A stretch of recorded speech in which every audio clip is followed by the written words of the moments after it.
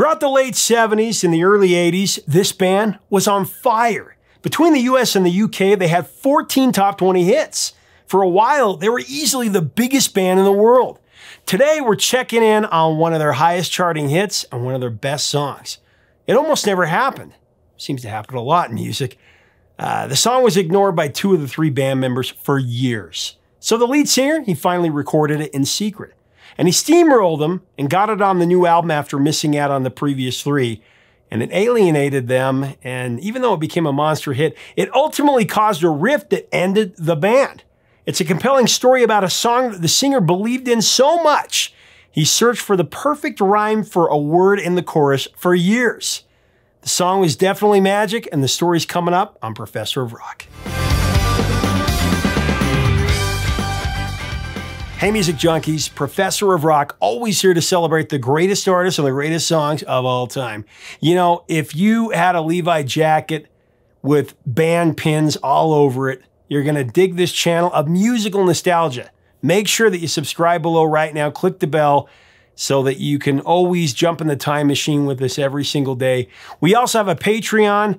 You're gonna wanna check that out. You can become an honorary producer and help us to create this content. We give you more content as well. So it's time for another edition of Number One in Our Hearts, one of my favorite shows on here.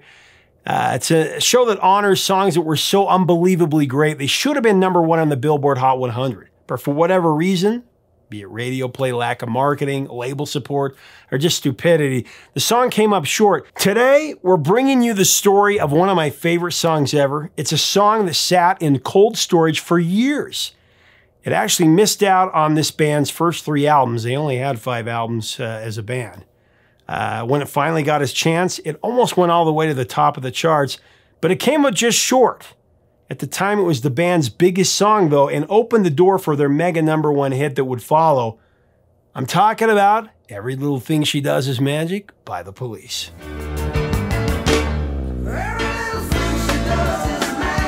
So although Every Little Thing She Does Is Magic was released as the second single off the Police's 4th album, Ghost in the Machine, great record, its origins actually predate the formation of the Police in 1977. Having been written by Sting in the fall of 1976 before he moved to London and joined forces with Mike Howlett. Every little thing she does is magic. For those of you who are not familiar, Mike Howlett formed the short-lived band Strontium 90 in 1977, which included the ranks of the Police, Sting, Stewart, Copeland, and Andy Summers. Howlett performed most of the lead vocals, he played bass, and was the primary songwriter. And together the foursome recorded several demos. But they disbanded when Andy left to join Stewart and Sting's other project, which was called The Police. Sting recorded the demo for Every Little Thing She Does Is Magic by himself. He used equipment in the loft of Howlett's home in Acton, London.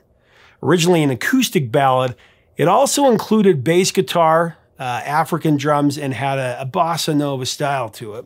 Everything she do just turn me on, even though but try as he might, Gordon Sumner, or Sting, he couldn't convince Copeland and Summers to cut the song for The Police. At least not for the first 3 albums, anyway. Both the drummer and the guitarist, they were wary of the track, especially since they wanted cred with the London punk community. The song, in their opinion, was just too blasted soft.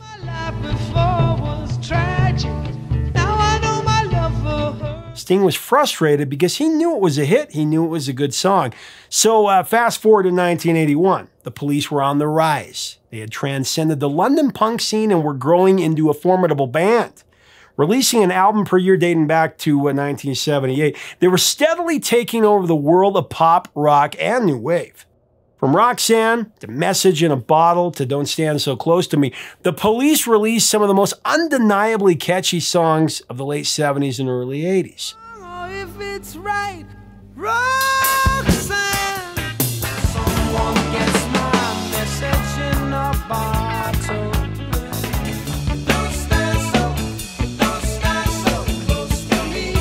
But Ghost in the Machine, as a whole, it would be a radical departure from their previous offerings. Its name came from Arthur Kessler's book of the same name, which explores the dichotomy between mind and body. Now, lyrically, the album, it was more philosophical and more political than ever before, addressing some serious global themes. They started to do that on previous albums, but they really went after it here. Amongst all of its deeper tracks, though, the song that stood out the most was a love song. Every Little Thing She Does Is Magic. Though thematically it was a simple pop love song, it had the ear-catching commercial appeal to dominate the charts around the world.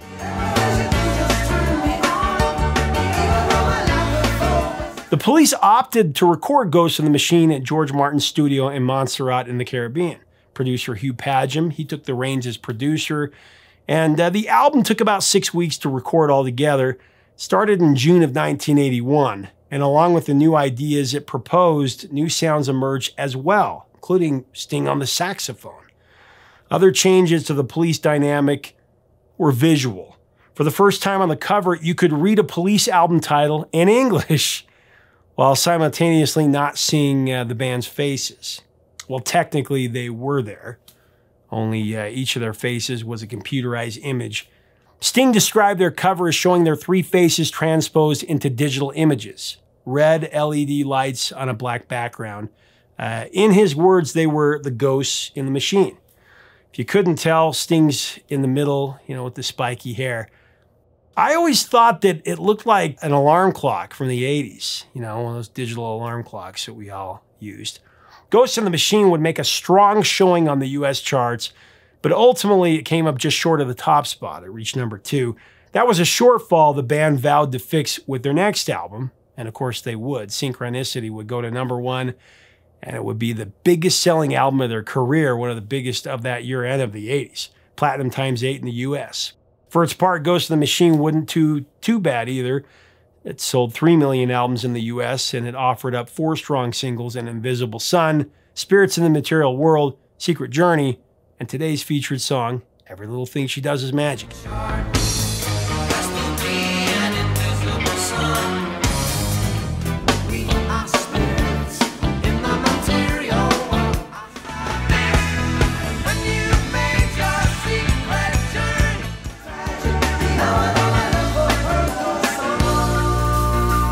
As we get further into this video, I want to thank Clear, who is sponsoring this segment today.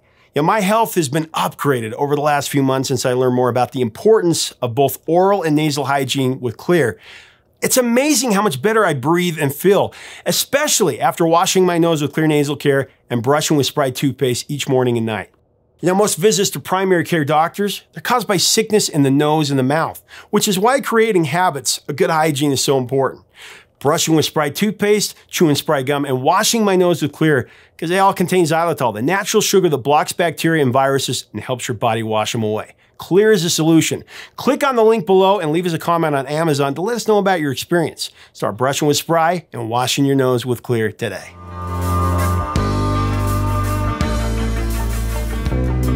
But getting to this peak of massive success would leave the band with some lasting scars, the Police. There would be some serious repercussions that would follow them into their next album and spell doom for the band, ultimately sowing the seeds of their breakup after Synchronicity. Sting, the mad musical genius that he is, was becoming disaffected with his bandmates' contributions. As a consequence, the demos he brought to the table, they weren't really demos at all. They were all but finished tracks. This was a violation of a pact that the 3 band members had made, or at least Summers and Copeland believed that they made. On previous albums, it was Police policy to toss out the demo arrangements each band member made so that they could, remake the songs into the band's collective style. But when Sting presented his work for Ghost in the Machine to the band, Copeland said that he had done so much homework that there's not much room for new ideas here. Increasingly, Sting also vetoed the demos turned in by the other bandmates, the other 2. At this point, Summers aptly called the studio a canvas for dirty fighting. Reportedly, they would all hang over the faders in the control room just to make sure that their respective parts didn't get erased from the mix. There was a lot of fighting going on there. Out of the 11 tracks selected for the final cut of the album, Copeland and Summers would have only 3 writing credits between them, and nothing in the way of singles. It was the beginning of Sting's solo push and the ending of Andy and Stewart's creative contributions to the band, in effect. But Sting, of course, he had a different outlook. He described the process for Ghost in the Machine like this. Before we come together for an album, each of us goes into a studio of our own. I wrote 10 songs for this album, and with a drum box, piano, bass, and guitar, I put down the arrangements as I saw them, as best I could. If they were satisfactory to the group, that's what we played. If they could be bettered, well, I'm proud to say that in a lot of cases, the arrangements I came up with at the demo stage arrived on record.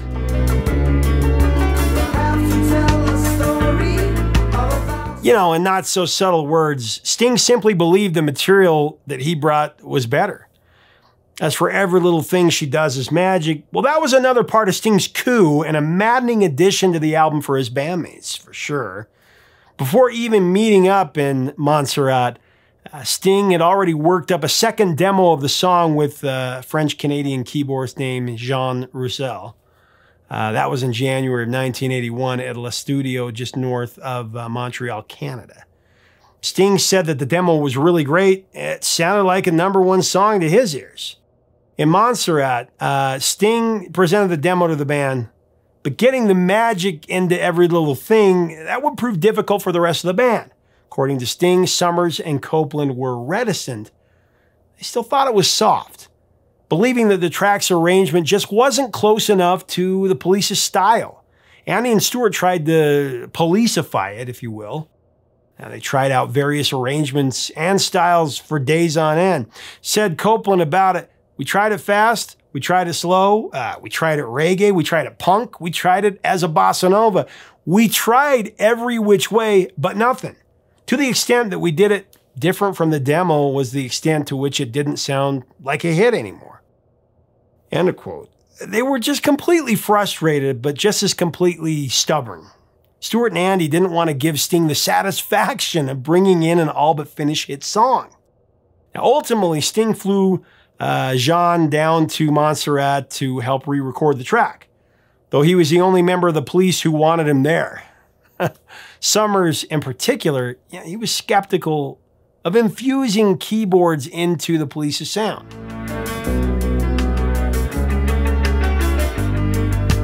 Now, to be sure, Jean's keyboard parts did really help, but the band was still at odds over the song. According to Copeland, by the 5th day, they'd given up on everything. Feeling particularly pissed off, he asked himself, what the hell are we going to do? Finally, at this point, Sting prevailed on Stewart to just play the track like it sounded on the demo. However, Copeland would claim that it was his idea. He remembered telling Padgham, the producer, to punch in his demo, or to punch in the demo one morning so that he could play over it to prove just how crummy it was. And as Stewart sat down at the kit, Sting stood over him and waved him through all of the changes. Seething with anger, Stewart easily managed it in just one take, which is the track that ended up on the record. So instead of Copeland, proving his point, the exact opposite happened. And he had to begrudgingly admit that it finally sounded right.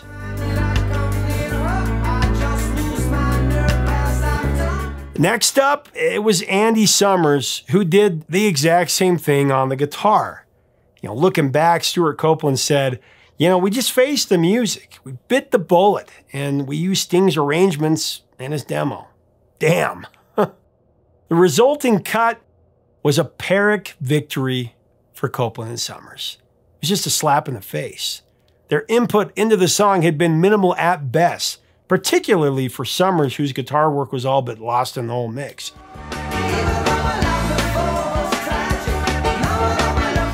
Practically downgraded to becoming Sting's session henchman, really. The knife, it twisted even further when Every Little Thing She Does Is Magic became a global smash and the band's biggest selling single to date. The finished song was a turning point for band relations, and it was a significant victory for Sting's solo-minded approach. It helped to establish his primacy over bandmates, though I would argue at a great cost. By violating their agreement to collectively work out the tracks together as a band, Sting more or less, and for better or worse, set in motion the extinction of the Police.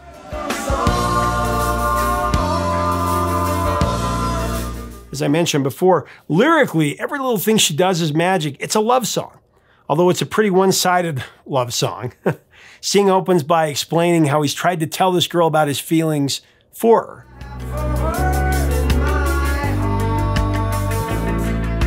But every time he's close to her, he completely loses his nerve. It's not clear whether or not she knows how he feels, but he's clearly struggling here with the words, with the feelings, the emotions.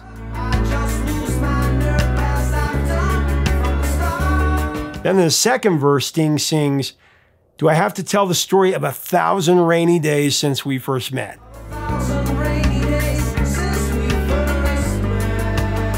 It's a poetic description that captures the prolonged agony that he's going through, pining after this girl. There really is no sunshine in his life without her. There hasn't been for a long time. Next comes the classic line, "It's a big enough umbrella, but it's always me that ends up getting wet."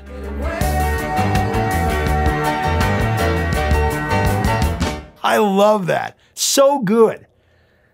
So good that Sting would use it in future compositions. Oh My God, in 7 Days.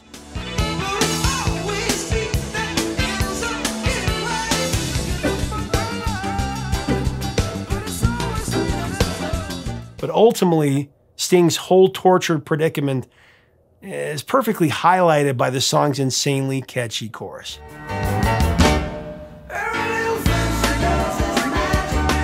Actually, though, Sting had some trouble coming up with a word to rhyme with magic. Obviously, he went with tragic, but he actually wanted something else.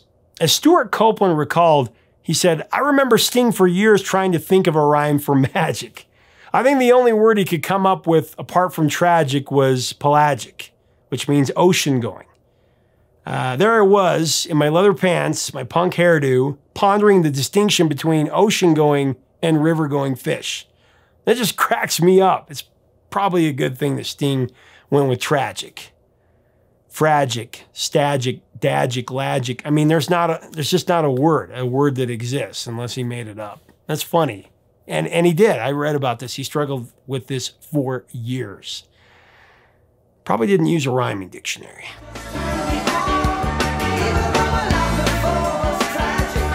Like I said before, this is my all-time favorite Police song ever. I mean, it's exactly what the title says it is. It's magic. The bass line alone, it makes your hair stand on end.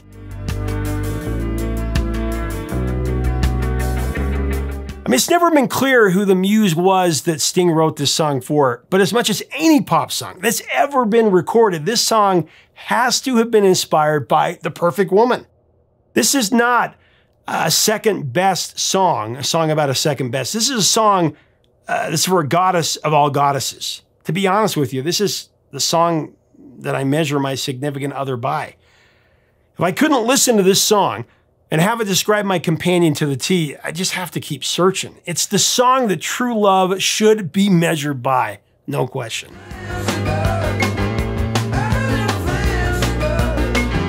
And the end of the song, the band's just jamming and Sting is just wailing. It's just pure joy. As much joy as I've ever heard on a pop song. It's truly an inspired work.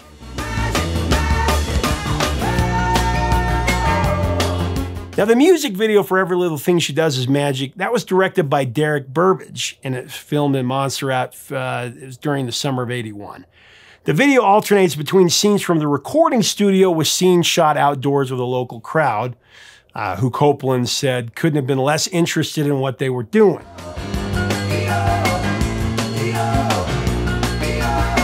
But what really has gone down in history as the most memorable part of the video is the band's in-studio antics. I mean, in the video, you can catch the trio messing around with the studio equipment and dancing like madmen around the control room.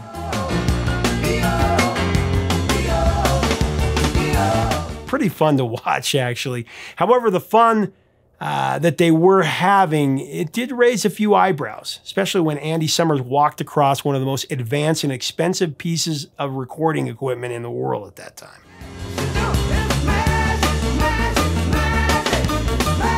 Actually, in the book MTV Ruled the World, the early years of music video, Copeland talks about the fallout from their control room mischief.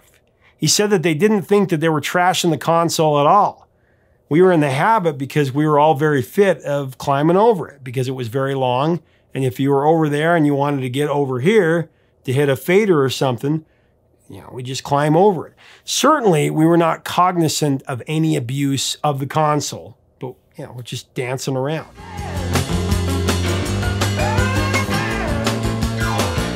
Broken consoles or not, Every Little Thing She Does Is Magic. It was a big winner all across the world, starting in the US, where it became the band's biggest hit to date. It reached number 3 on the Hot 100.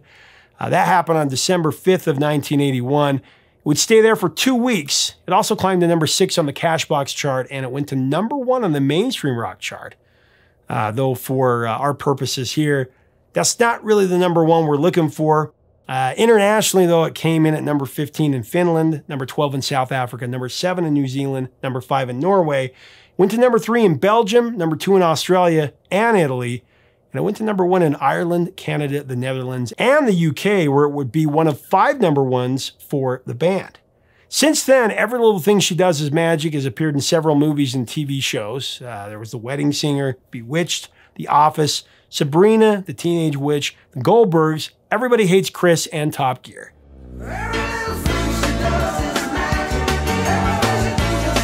Frankly, I'm actually shocked it hasn't been used more. It's just so breathtakingly cinematic, this song. Every Little Thing She Does Is Magic. It's also been covered by Sean Colvin.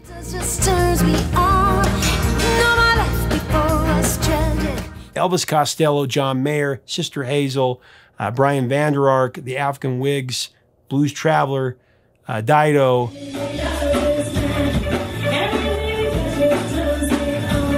And recently, Stewart Copeland teamed up with the Foo Fighters and John Theodore to play this song at the Taylor Hawkins tribute concert.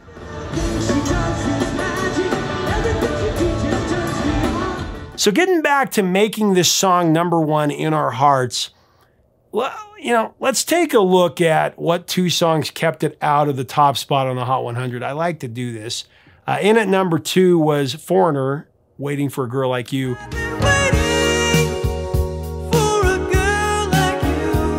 And just ahead of it was Olivia Newton-John's Freight Train number 1, Physical. Spent 10 weeks at the top of the Hot 100. Biggest song of the 80s, actually.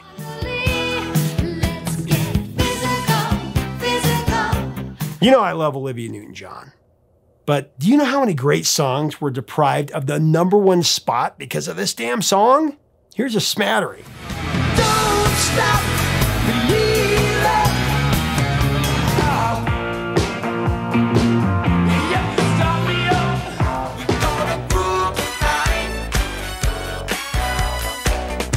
Some of the greatest songs ever. With 10 weeks at number 1, I think we can definitely give one of those weeks to The Police and another one of those weeks to Foreigner. Of course, The Police would grab the top spot a couple of years later with Every Breath You Take. Every breath you take. But with the greatness this band gifted to the world, there's no doubt, in my mind, they deserve, at the very least, 2 number 1 hits in America. Thanks so much for watching. Leave us a comment about The Police and Every Little Thing She Does Is Magic. What do you remember about this song? What do you think about the song? How does it hit you? One of the greatest love songs ever? What are your thoughts? What does it remind you of? Let's have a great discussion below. What do you think? Was Sting right to do what he did? Do you like The Police or Sting solo better? What do you think their next albums would have sounded like had they stayed together? I think we've got fodder for a great discussion below.